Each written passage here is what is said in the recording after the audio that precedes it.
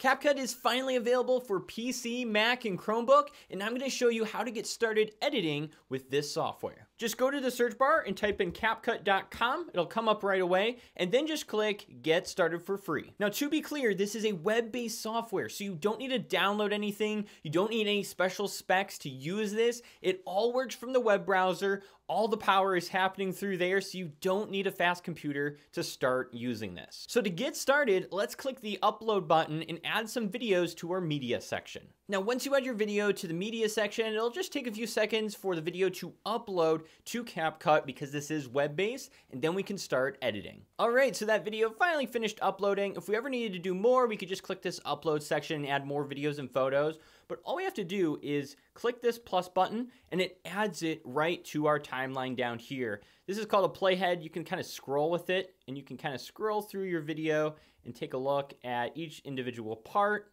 There's also this zoom option over here. So if we want to do a very specific edit, we can zoom in like so.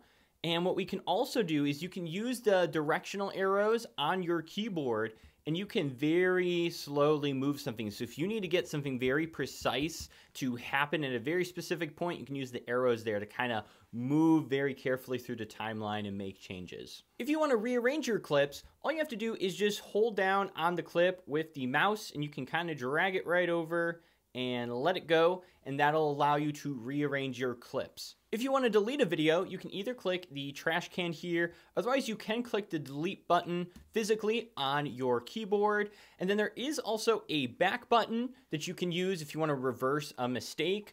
For me on a Mac, it's Command Z, and it's telling me that key there. And I can click the back button, and poof, now that video is back in our timeline. Now let's get into trimming your video clips. All you have to do is click on the video, and you'll notice that there's this really thick white bar on the edge. When you hover over it, it turns your mouse into this, arrow, and that big line. That allows us, what we can do is hold our finger down and drag our clip, and we can move it and trim it to however we want. Now, I think the easier way, which I'm actually just going to click the back button, is to do this and wait for right then when I'm about to start talking. And I'm going to click the arrows on my keyboard right to where I'm about to speak. And then what I can do is click this split button or Command B. And what that's going to do is split the clip. And I now have the clip here where I'm going to start talking. And all I have to do is just delete this last piece there. So now when I click play, my video is going to start right away with the audio. And I can do the same with the other side. I'm just going to skip ahead a bit just to where I think I'm about to stop talking. I'll click play here just to make sure I line it up perfectly. There we go. Command B. Whatever keyboard you're using, if you hover over this, you can always just click this button.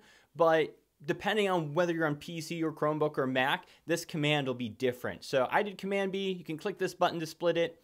And then I can just delete this last bit because this is just me, finishing up and then turning off the camera. So I'll delete that, and I have trimmed my video clip. And it's pretty much the same way if you want to delete something from the middle of your video clip. You just click the split button again or Command B, and then you can, whichever part, let's say I want this part all moved out, I can click the split button again, and I can click the delete icon, and now I've deleted something from the middle. Now let's get into changing the video settings of our video. So all we have to do is click on the clip that we want to adjust, and immediately we're on this video setting. Now here I can change the size using this knob to zoom in if I want to. I can also just grab these corners and increase the size. I can drag it around with my mouse. So this is useful if you want to do a crop in on your video. I'm actually just going to click the back button there just to go back to what we originally had. You can also change the position by changing these knobs, or the opacity if you want to make it more transparent. You have all those options there. You can also change the background. So if I was to, shrink the size a little bit and I wanted it to be a white background, I could do an effect like that, which would be pretty cool. You also have your audio settings here, so you can change your volume, fade in, fade out, noise reduction, as well as some voice effects. We then have the speed option. If you want to speed it up, slow it down, do all those kinds of effects, you have those options here.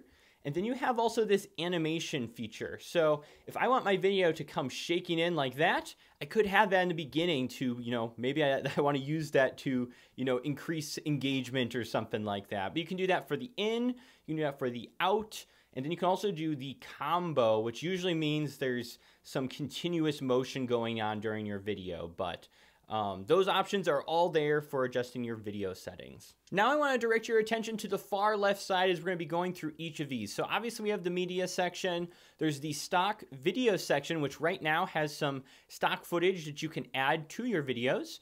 We then have the audio section where we can add music to our videos. Now I will give you a warning here. A lot of the stuff in here is not copyright free, which means if you use it on YouTube or other platforms, you could get a copyright strike. The music could be taken down or your audio could be taken down, so I don't recommend using this. Now for my videos, I use Epidemic Sound. It's copyright free music. They have the best selection of music and sound effects that I can add to my videos, as well as the ability to make playlists so I can have different song selections depending on what kind of content I'm making. If you're interested, you can click the link down below and get a 30-day free trial, and any videos that you put out during that free trial period will be copyright-free music. You're not going to get claims after your free trial expires, so feel free to test it out, use it here in the CapCut app, but I'd recommend that route versus using the built-in music and getting copyright claims. Up next, we have the text section, so here we can add text to our videos by clicking the plus button.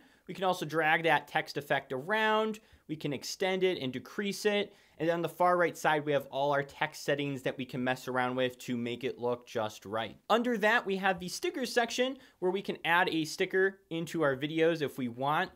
We can click add, we can resize it, we can move it off to the size. Again, you can do whatever you want with making how long you want it to go. And you can also add animations to this. So we could have this bounce in if we wanted to and do all that kind of stuff. Under that, we do have the effects section. So in here, you'll find a lot of cool effects that you can apply to your videos, whether it's cool color effects or like retro TV effects, different things like that are all in here. So definitely check this out. Under that, we have the transition section. Now this is very similar to the animation section. Normally you'd want to add a transition if you have 2 or more videos just next to each other, because then it'll transition from one to the other. But you can always click on the video, go to animation, and do a different animation like that. And then under that, we have the filters section. So here, we can actually apply filters to our video. So I could do something like this and click add. And what you'll see is it adds it to the timeline. So I can actually grab either side and choose how long I want this filter to be applied. So I can do something like that.